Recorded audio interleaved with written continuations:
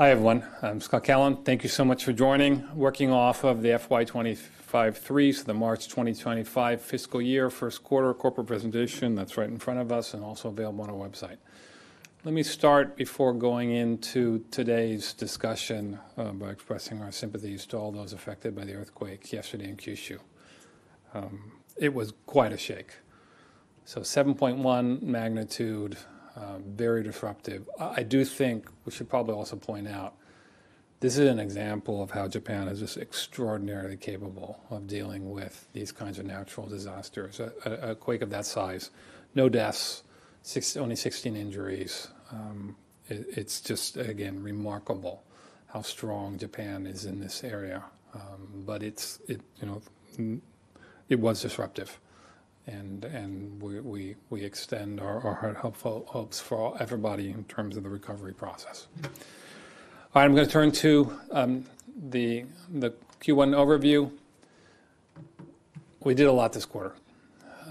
Rapid progress in our game-changing e-leap technologies. You know, we've invented a more advanced form of OLED. I'll talk a little bit more about that later in the presentation day. We're on track for mass production in December this year.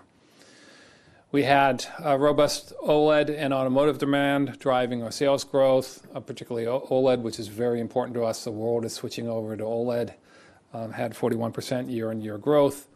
We have our losses on our core sales growth, improved product mix, fixed cost reduction, and tighter inventory management. So literally improvements in EBITDA 51%, OP 49%, OP operating profit, of course, net income of 53%. Normally, Sharp announces their earnings the day before we do, so everybody has a chance to see those. They announced at the same time as us. So just so you know, we've got sales up 6% year-on-year and a halving of our operating losses. Sharp, in its display business, had sales down 26-27% and no improvement on the operating side. So it does describe a quarter where we did relatively well relative to one of our key peers. And the operating environment continues to be challenging. We've got a lot of work to do. We're continuing to do it. We are going to drive and are driving a radical transformation of profitability. Look, we have our operating losses year on year. That's super important for us to get to where we need to be. And we expect to be EBITDA positive in the second half of this year. There's huge demand for e-leap. We're working with the Wuhu government on launching a large-scale e-leap fab, and that's just going fine. Turning to the next page, one of the key deliverables we have is to deliver global #1 tech, meaning technology no one else has.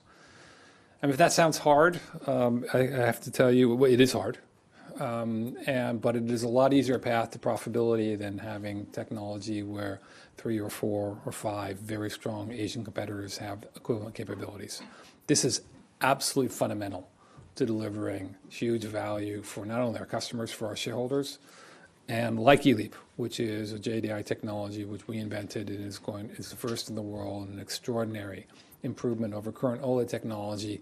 We are delivering over and over and over out of our labs, and not just labs, but in bringing into mass production new technology. So we announced last week the first automotive-grade dual-touch two-vision display. You literally take 2 displays, one display, and make it into 2 displays. It's really interesting tech. I'll talk about that. We have the world's highest resolution, ultra-high resolution VR running on glass, which is low cost. You can deliver normally what used to take super expensive silicon to deliver the kind of performance we can deliver on glass. We believe, well, I mean, it is a case. We're way ahead of everybody on being able to do high resolution on glass. We have telecom technology that we're rolling out. I mean, JDI really wants to go beyond displays. Displays is a tough market. I mean, the great thing about displays is they're fundamental and foundational for modern life, and there's also a bunch of competition out there. So going outside of displays into new areas is important to us. So we've got some technology that's deeply relevant in communications. We developed Zinsia, a brand new set of sensor technologies that is really, really interesting. I'll touch on this later in the presentation. And finally, something that's important that's happening is there is a reconfiguration of supply chains that's going on. It means Japan has become far more important as a strategic manufacturing base, and JDI is also. So we've got a surge in friendshoring. In other words, moving kind of your supply chains to allies that's going on that is being driven by JDI customers. So really 4 messages here. 1, ELEAP is on track and will be absolutely transformational, not only for the industry and our customers, but for JDI. 2, we're hitting the numbers we need to, a huge improvement year on year on the operating side, putting us on track to get to EBITDA profitable in the second half of the year. 3, we're delivering on brand new technologies that no one else can do that will create powerful value for our customers and also for our shareholders. And 4, there's something very big going on in geopolitically and restructuring of supply chains, and we're a big beneficiary of that. I will now turn over to Hiko before I come back for some more details.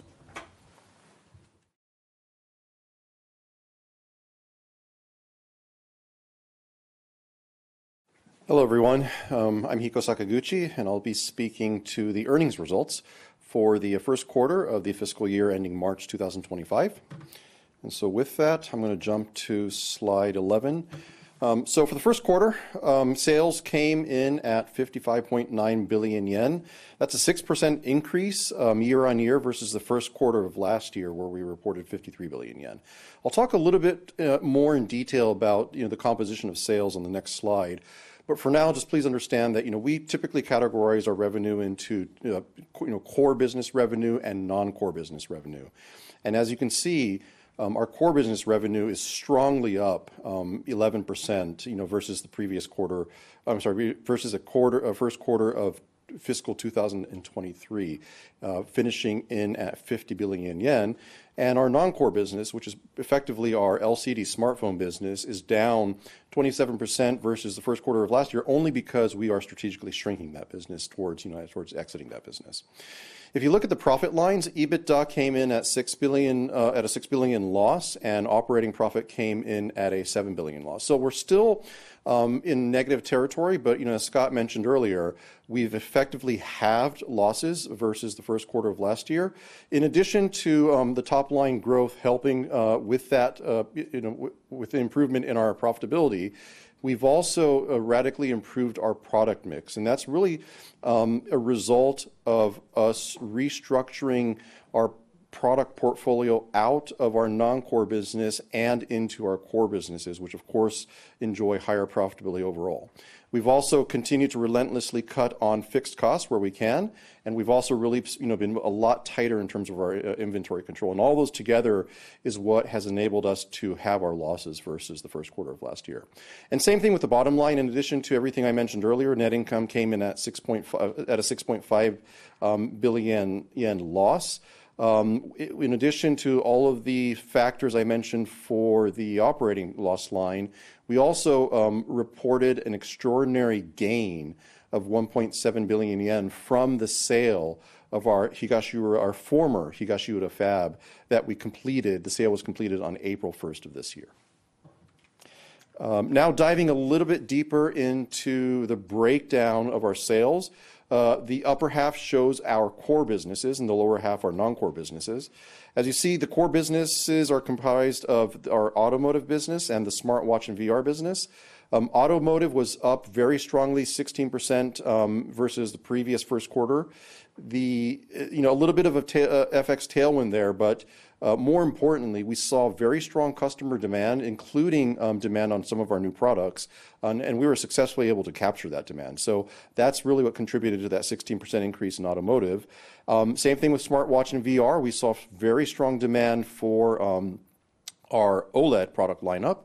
VR was a little bit weak, but the strength in our OLED more than offset the weakness in our VR top line. So overall, 11% year-on-year gain in terms of our revenue for our core businesses. And as I mentioned earlier, our non-core businesses are primarily our LCD smartphone business. As we've been mentioning over the past year and a half, we are strategically shrinking this business as we transform our portfolio. So as expected, our revenues in this particular product line is down versus the first quarter of last year. This slide here shows the change in operating profit from the first quarter of last year to the first quarter of this year. As we've been mentioning several times, we've halved our operating losses from roughly 14 billion to 7 billion this year. A little bit of FX tailwind there, as you see on the left-hand side. On the far right-hand side, you see the effect of the fall off of the inventory valuation losses that were reported first quarter of last year. But probably most importantly is that bar in the middle there, that 1.8 billion yen gain from the mix improvements. And that's everything I mentioned earlier in terms of how we are transforming our business portfolio out of non-core businesses into more profitable core businesses.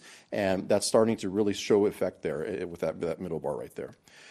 This slide here shows the change in operating profit from the fourth quarter of last year into the first quarter of this year. As you see, it's slightly down. This is all seasonality. I think as you may already know, first quarter tends to be the weakest quarter of all 4 quarters for JDI. This year is no exception. So what you see here is effectively seasonality. That's it for the first quarter earnings results. I'll talk just a little bit about our guidance, our forecast for the current year that's ending March 2025. This slide is no different from the slide that we presented this past May, which is to say that our forecast remains the same. We are still looking to deliver 221 billion of top line revenue, an 11 billion, roughly an 11.7 billion loss at the EBITDA line, and an 8.2 billion loss at the operating profit line. All of this, is on the back of the strategy that I've been mentioning several times. We are radically trying to improve the profitability of our business portfolio, shifting out of non-core into core businesses. And we're striving still at this point to hit EBITDA profitability in the second half of this year. So nothing has changed on this slide. And as well as this slide here. So this is, again, this is a reuse of a slide from our presentation this past May. This shows the change in operating profit going from the first half of this year into the second half of this same year as well. And then as we explained in May, what we're expecting to see is an accelerated sort of improvement in our operating loss as we move into the second half of the year. It's just a manifestation as we continue to transform our business portfolio towards stronger profitability. We're also looking to monetize where we can some of the licensing from our new technologies such as eLeap and HMO. So we're all striving towards that. That's what you see in that middle box right there called mix. It's a combination of just a stronger business portfolio as well as some licensing business there. So again, no change to this slide. And with that, I'm going to hand it right back to Scott. Thank you.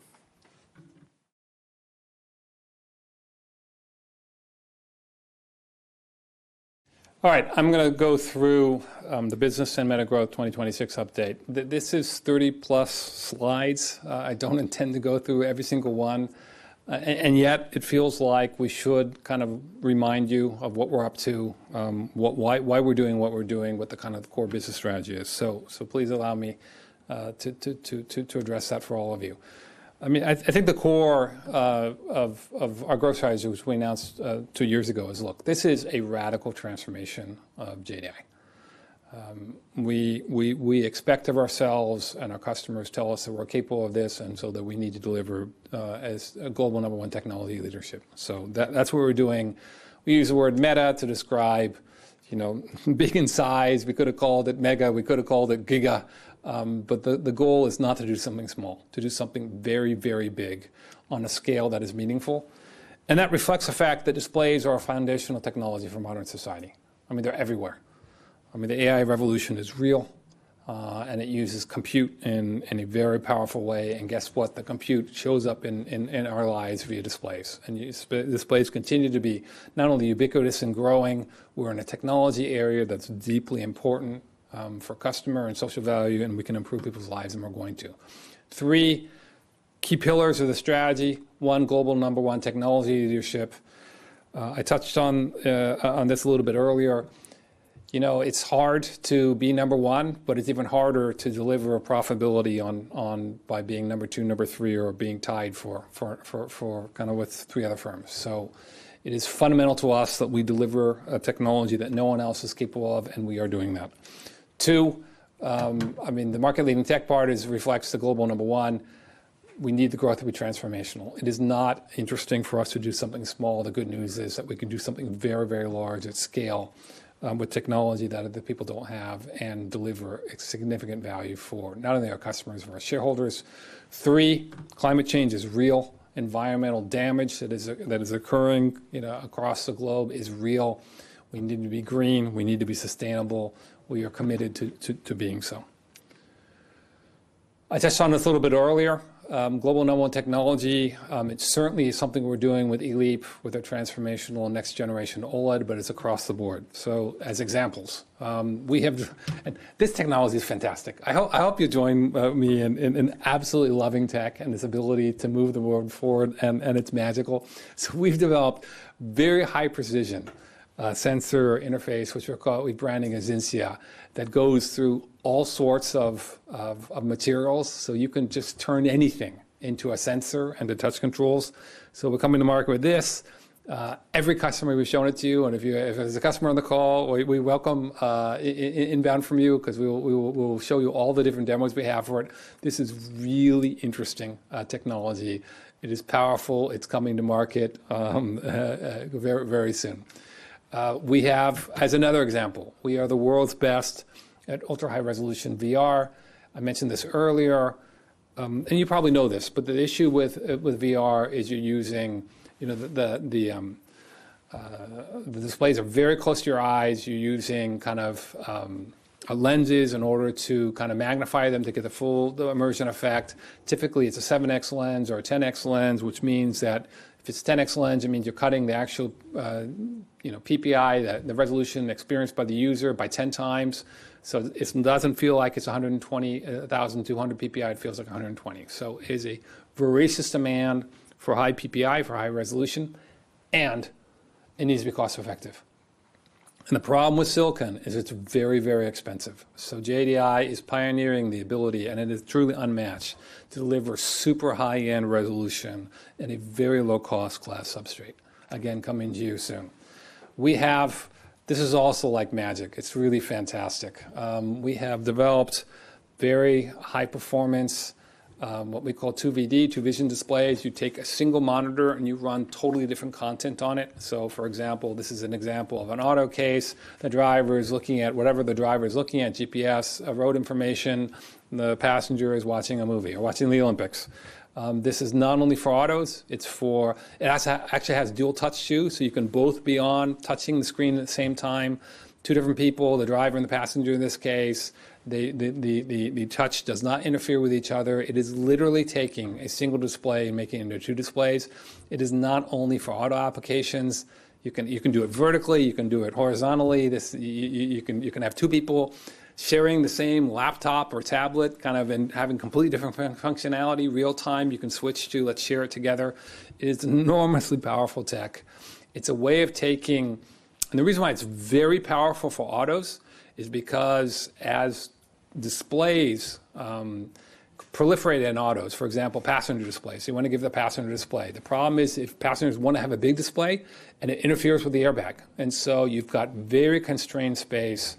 This is a technology that we had kind of 10 years ago, and we had a competitor that was also involved in it.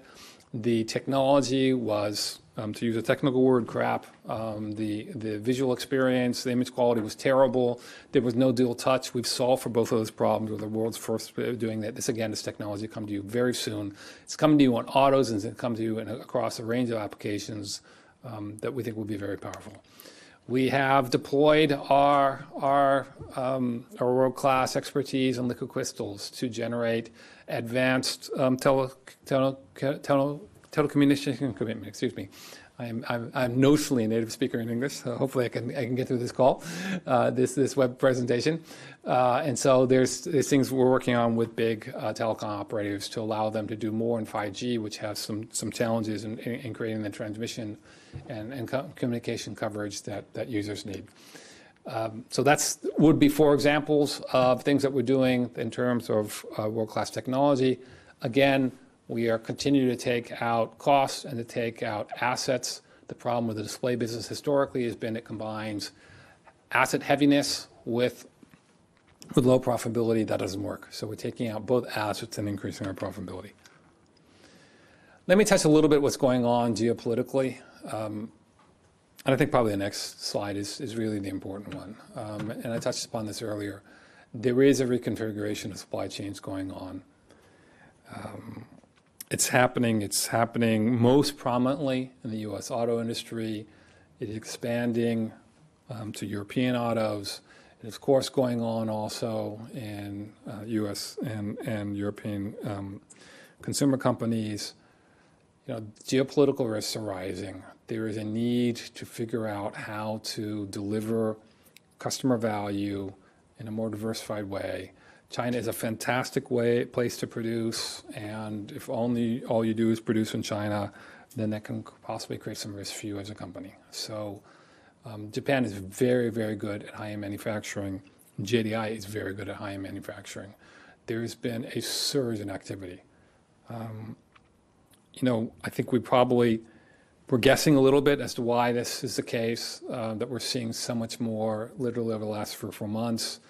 Certainly in the United States in particular, perhaps it's linked to the U.S. election, where there is activity on the part of both parties to increase tariffs in a very significant way with respect to China. But this is possibly a game changer for us. This is a major shift in production activity, which we are welcome and ready for. So we'll see how far we can run forward with this. One of the ironies is that JDI has switched over to OLED, and as we should. OLED is taking over the world. But it's interesting that there is, in a way, is arguably a bigger shortage of, for example, non-China LCD capacity than there is of non-China OLED capacity. So this is directly impacting our ability to create a step change of profitability from what we thought was more of a commodity LCD business, maybe coming back in a big way. We're working on ELEAP. I won't go, I think I've talked about this over and over and over. I'm hopeful that many of you are aware of what ELEAP is. It stands for Environment Positive Lithography, Massless Deposition, Extreme Long Life, Low Power, High Luminance, Any Shape Patterning. The key is lithography. We are taking what has classically been a kind of a deposition process which uses huge, what's called fine metal mass, FMM, and substituting semi-technology lithography, and it's very, very powerful. It is our core hypothesis that OLED is the winning display technology and ELEAP is the winning OLED technology. OLED is fantastic. I won't go in great length. I think you all know this, but it's better. It offers a series of characteristics that are super, super powerful. This is why OLED is taking share every single year. The world display technology is moving to OLED. This would be an example of it. I promise you I'm not going to talk about every slide, so I won't.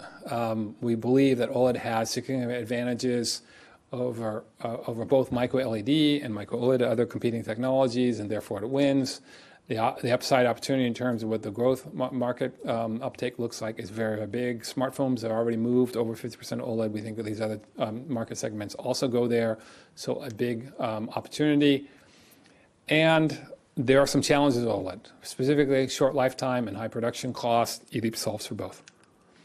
Some sense of how that works is on this page. You can see on the left-hand side, we've got conventional OLED with only 20% aperture ratio, meaning kind of 72% of the space on the display is actually black.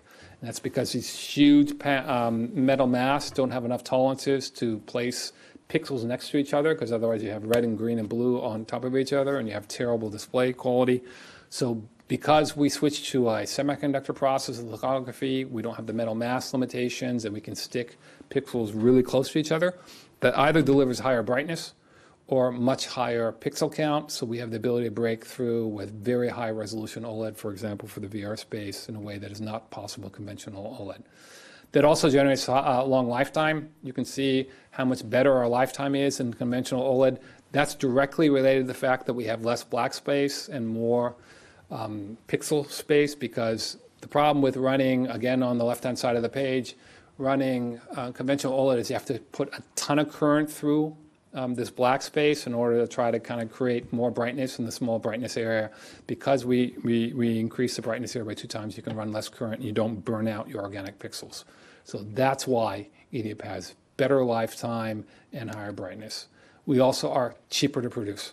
So you get rid of all these costs that are related to fine metal mass. We can cut OLED production costs by 30%. This is why eLeap is a game changer. It's better and it's cheaper at the same time. It is more environmental. You don't need all this chemicals, so it's better for water in terms of trying to wash these fine metal mass. You don't have to move around huge metal mass. Literally the amount of CO2 emission in our process is only half that of conventional OLED. This is better technology across the board. Done a bunch of work on it. We're improving really fast. I'll run forward. You should know we announced the world's highest brightness single stack OLED recently, 1600 nits on conventional, relative to conventional OLED, which is typically running at 400. We won the Display Device Innovation Gold Award at DIC, so the major Chinese display conference. I think it was 2 months ago. So just very, very recently, we run forward.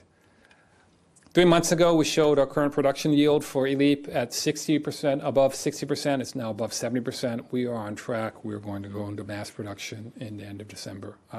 In December of this year, so the end of this year. And we think we complete the third display revolution. A long time ago, cathode ray tubes were amazing. They brought moving pictures into the home, and then they were huge and bulky and massive. They were replaced by LCD. LCD has all these challenges. OLED is kind of as replacing LCD. We think we complete the revolution by bringing eLeap to bear on behalf of consumers everywhere. It's a game changer. It's a massive market. We expect to be an undisputed global OLED leader. Thank you very much. Appreciate your time, and happy to take any questions or comments from anybody. Yes, moving on to a Q&A session. If you have any questions, kindly click the raise hand button or feel free to send them through the chat. It appears there are no questions at this time, so we'll conclude today's briefing. Thank you very much, everybody. Have a great morning, afternoon, evening. We run forward. Take care.